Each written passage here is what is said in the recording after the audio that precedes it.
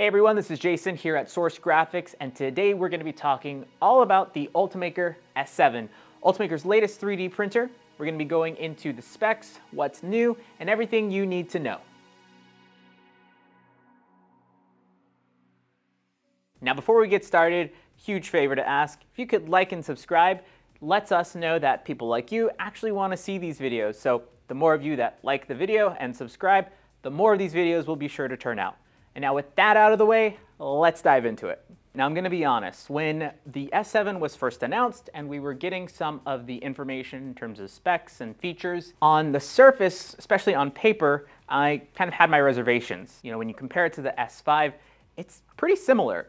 It's got the same build volume, uses the same print cores, all of that. But after getting to use it for about a week and a half, 2 weeks now, there are just so many small refinements and features that Ultimaker has added that really add up to an excellent 3D printing experience. All right, let's go ahead and dive into the specs on the Ultimaker S7. Much like the Ultimaker S5, the S7 is also a dual extrusion fused filament fabrication 3D printer. FFF or FDM, whatever you want to call it. It takes the same print cores as the rest of the S line in the Ultimaker line of 3D printers, so you can use your same AA, BB, and CC print cores for your build, water-soluble, and abrasive materials. The build volume on the Ultimaker S7 is going to be 330 by 240 by 300 millimeters. And also, for the first time on an Ultimaker printer, the Ultimaker S7 comes equipped with a PEI-coded flexible build plate, which I just love. We'll get into it in a second. It also has a new 1080p camera up here with better viewing angles and a much better resolution. And the connectivity is actually stabilized and actually made a lot better. So it is more stable on a 2.4 gigahertz as well as a 5 gigahertz network connection. And of course, as usual, you have your print from USB right up here at the front, and you can connect it to your local network via Ethernet. All right, so now let's dive into what makes the Ultimaker S7 much different from the other printers in the S line. Like I mentioned at the top, Ultimaker really just added a lot of little things that really improve the overall printing experience, right? So one of those things is the integrated air manager. So if you are familiar with Ultimaker S5, you know that there is a separate peripheral that you can purchase as either its own unit or as the part of the Pro bundle that's called the Air Manager. And it sits right on top and filters out 95% of ultrafine particles. Similar to that, the Ultimaker S7 has an integrated Air Manager. So that is actually inside the unit. That's why it's so much taller, is because inside there is the Air Manager, and it's doing the same thing. It's filtering out that those particles that are in the printing process kind of coming off of your parts. It's great because you can put it in an office environment like the one that we're in right now and feel confident knowing that it's not going to be kicked out into the air. And so because the Air Manager is integrated into the printer itself and it's not a separate unit, and also something else that's changed is this door that's, compared to the S5, has fewer cracks kind of along it. It doesn't sort of fold out with the double doors. It's just a single door unit.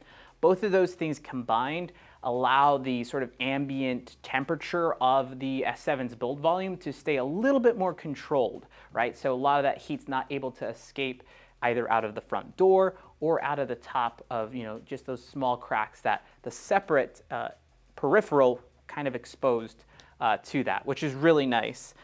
Helps when you're printing with engineering materials like your nylons, ABSs, things like that. So that's definitely an improvement on the Ultimaker S7. All right, so now let's talk about my favorite thing, which is the flexible PEI-coded build plate on the Ultimaker S7.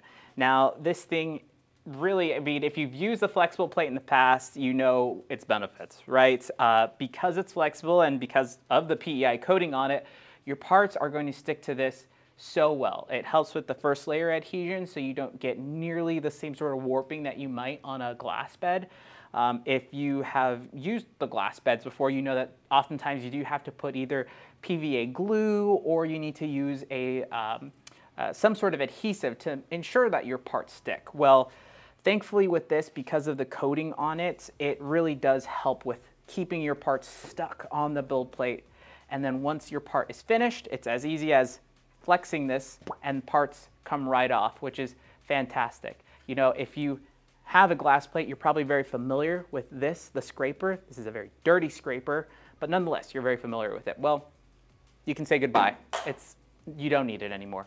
Installing the PEI-coated build plate is really simple. The build plate has 24 magnets that will hold it into place, and then there are 4 pins that you align on the build plate that once aligned, you just drop down the build plate and it will adhere really easily to the print bed. Now, we all know that the first layer in 3D printing is by far the most important, right? You really want that first layer to stick.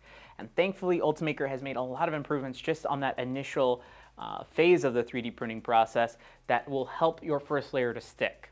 So one of the things that they've done is they've actually changed from capacitive sensors to inductive sensors in the UltiMaker S7. The sensor there is actually able to detect that distance between the print bed and the print core, the print head, far more accurate compared to the capacitive sensors. The print head itself, one of the changes that they've also made are just a redesigned fan. So now you shouldn't get some problems with stringing getting tied up into the fan itself because it's pushing air as opposed to pulling it in, which is great. And then also they have added a sensor, a flood detection sensor into the print head. So if something does happen where you get that spaghetti, we've all seen the spaghetti before, where it's just printing in midair, and sometimes that can cause your print head to flood completely. And once you've done that, it's never fun to clean up. Well, what it is going to do is once that bracket actually pops open with the fan, it is going to stop the process of printing completely. So that should prevent any further printing from happening and causing that flooding to really destroy your print head, which is a huge plus. One of the questions that we fielded a lot when the S7 was first announced was, is it compatible with the material station from the UltiMaker S5? And the answer is yes, it is compatible with that material station, so you can either purchase it separately if you decide further down the line that you need that material station, or you can purchase it as a Pro bundle, similar to the UltiMaker S5 Pro bundle. As far as pricing goes, the UltiMaker S7 goes for $8,299, and the UltiMaker S7 Pro bundle is going to be $11,500 for the entire bundle, which includes the S7 itself and the material station. And that's the UltiMaker S7. It's a fantastic iterative update over the UltiMaker S5 that improves upon so many of the things that Ultimaker is known for. I have a feeling that this is going to make the 3D printing process just that much easier for a lot of people. Now, I'm sure you have a lot of questions, and if you do, you can reach out to us. Feel free to email us at info@sourcegraphics.com, or just give us a call. You'll talk to me or you'll talk to somebody on our team, and we will get your questions answered the best that we can. With that, thank you so much for watching. Be sure to like this video if you enjoyed it, subscribe to see more videos from us, and turn on the notification bell so you never miss a video from Source Graphics. This is me and my buddy, the UltiMaker S7. I love you.